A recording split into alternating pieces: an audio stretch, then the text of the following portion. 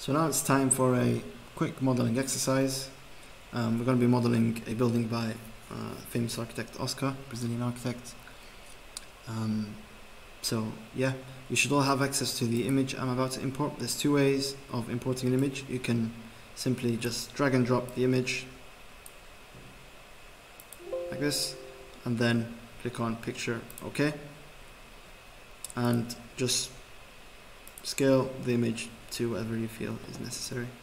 Or you can import it by typing in picture in the command prompt like this, and this will come up a Windows Explorer menu, and then you can select your image from there. So as you can see here, this is our image imported. So what we'll do is we'll try to copy the profile of this project and then generate the whole building from that profile. So we'll expand the right menu, right viewport over here, and we will start by modeling some of the elements. Because we'll only be modeling half of this, because we'll be using a Rhino command to rotate the profile that we're going to draw around an axis. So first things first, we will draw a series of polyline and curves. So first things first, so wherever you find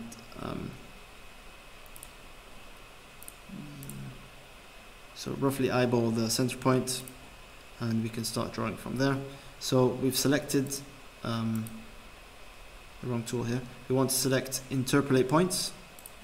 Start from the center point, and then through a series of points you can start drawing the profile of the building. We'll end up here just before the drainage and click enter. As you can see here, we have it's very difficult to see the line. So what we'll do is we'll go on layers, we'll click on this, and we'll change the layer of this image from default to layer 1, and then we'll go on the default layer over here and change the black color to a red color. So we can see here the line is now red. Still not very clear, so what we'll do again is just click on the image, go on properties, we'll go on material and just make it slightly a bit more transparent so we can see it better. Since we have the image on a different layer, we can go ahead and lock that layer, so it will stop us from selecting the image every time we want to change. So you can see here it's a lot more clear now. What we'll do is I'll just draw a orthogonal line down here. So I'll click on ortho, and you can see here I can draw a orthogonal line. So now I have a reference to my midpoint. I'll unclick ortho again because I want to draw curves, and then it's time to draw some polylines. So I'll simply go in here and just draw in the drainage like this. Wherever we have straight segments, we'll just carry through. So over here, over there, and back to the line. A quick tip is, if you want to draw orthogonal lines without clicking on ortho every single time, is to hold down Shift, and this will lock the line in an orthogonal way. So now what we can do is, and by hovering over and extending a certain point, I can make sure I click onto the extension of that point. So I can do this. Click enter. Then I would just want to copy this line. So if I type in copy, as you can see here, it's asking me to copy the line from a certain point. So what I want to do is just click on this point and then hold down Shift and then just drag it down and then enter. You can see here we have a slight overlap. So one of the options we can do is the trim command. Select the cutting object, which is this, enter, select the object to trim, which is this, and then we can see that's much more clean. We can do the same here, so we'll select the point, copy, we'll move the point by holding down Shift, here, enter, and then we can do the same, so trim, select the cutting objects, so this, enter, and select the object to cut like this. And by clicking right click on the mouse, I can invoke the same command again. So select the cutting objects, which is this, enter the objects to cut, and I can see I've made it a lot more cleaner here.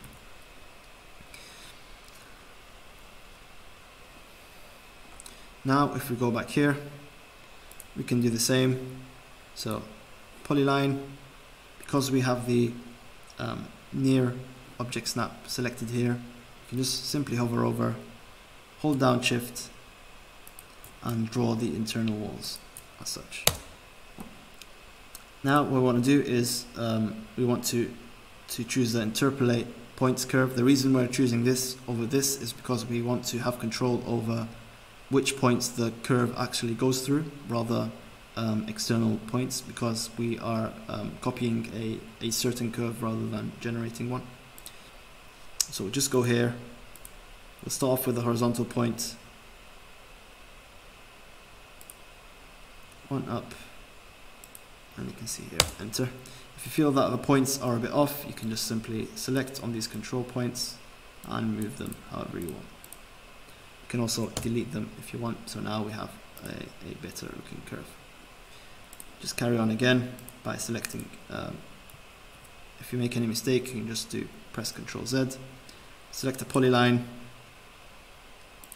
and just carry on over here. Enter. Now this curve is slightly off. Rather than deleting it and starting again, what I can do is just move this over here, and because I have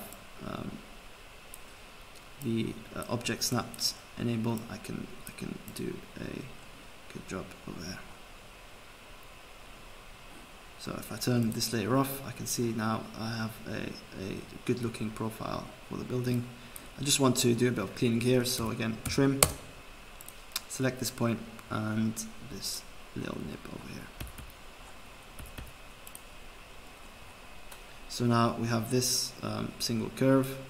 As you can see, it's still made out of lots of different line segments. So what we can do is we can just use this line for the moment. We'll draw a new reference line in a sec. You can select all these lines and then just type in join.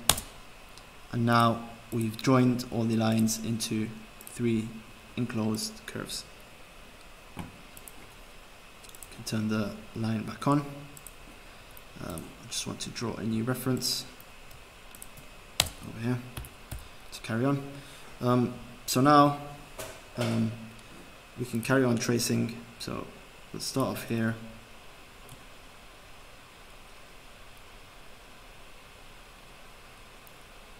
Right to the end over here, up there, and then back down again. Once we get here, we want to use the curves again. Sorry, wrong curve. So you need to click on this one. As you can see here, this enables us to have very good control over the lines that we're drawing. Once we get here, just press enter, continue tracing with our polyline over here, like this.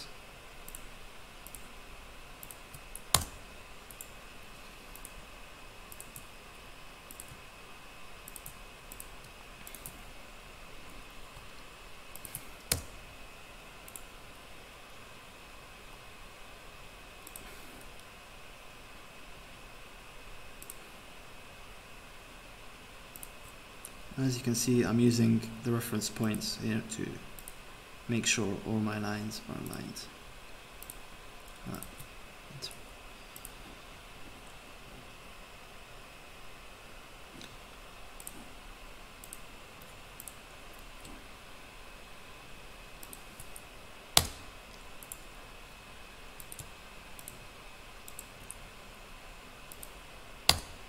Here.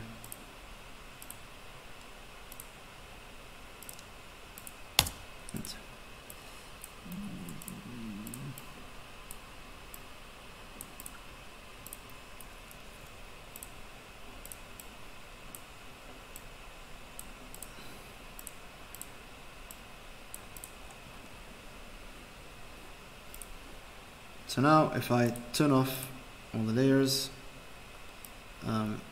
just do a bit of clean a bit. So over here, get rid of this. So now I can join this and join these lines as well as soon as I close them. Join. So now I should have two separate lines. Perfect.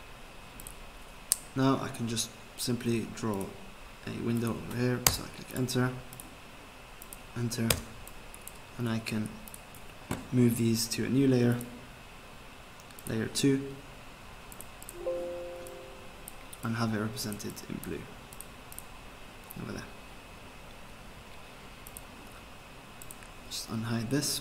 Now if we go on the perspective drawing, you can see that I have the profile drawn out completely. So what I can do now is select the lines,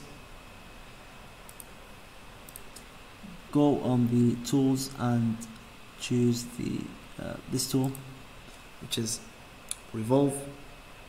It's first asking me to select the curves to revolve, so I select the curves, press enter. The axis, so the line will revolve around, and that will be a z-axis through the middle of what I've drawn so far. So like this.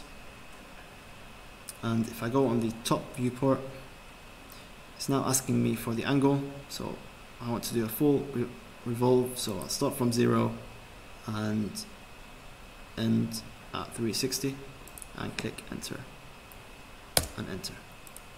Now if I hide this and go onto the rendered view, I can see that I have the pavilion drawn out like this.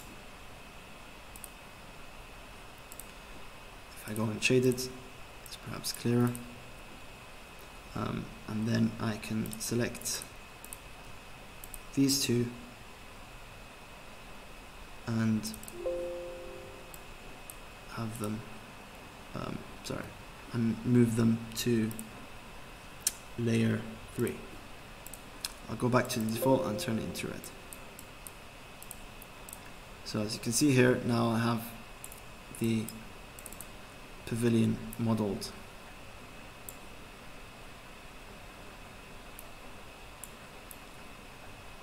To draw sections, we use something called a clipping plane in Rhino. So click on clipping plane, and we have different options over here. So 3-point, vertical, center, and around curve. I want a vertical plane, so I'll click vertical here, and I will just draw a line using the Alt command so I know it's planar, and draw a section like this. I can move this section anywhere and works in a plane, so it doesn't matter if it's not completely intersecting with my project. I can do it like this.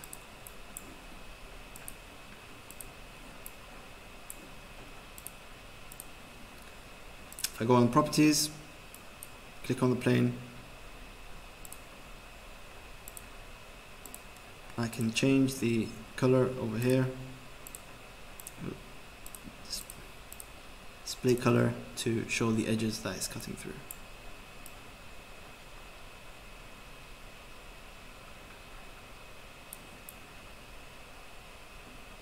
So what I can do now is, if I want to export a section,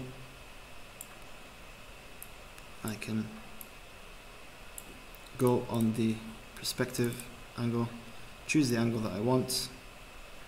We can set up cameras for this and save the cameras, and then using the make 2D command, I can select the objects that I want to draw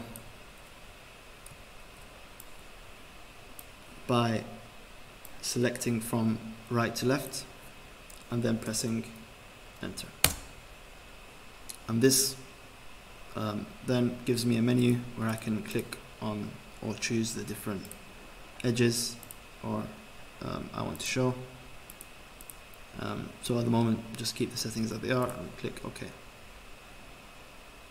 And then now if I go on the top menu, top view, I see I have a line drawing of my museum over here, which I can export and use in Illustrator each one of these lines is in a separate layer, which makes it easy to edit, and in separate colors as well, and dotted line meshes. And this is very useful for drawing diagrams and having line drawings for your section. You can also overlap this with a render. So Rhino doesn't have a good renderer built in. People often use V-Ray with Rhino, or you have the option to export Rhino to other software such as Maya, 3ds Max, Lumion, etc. to render. So that's the end of the tutorial today. Hopefully that was useful. If you have any questions or need any help with using Rhino in your project, please drop by. I'll have the office hours at the end of this video.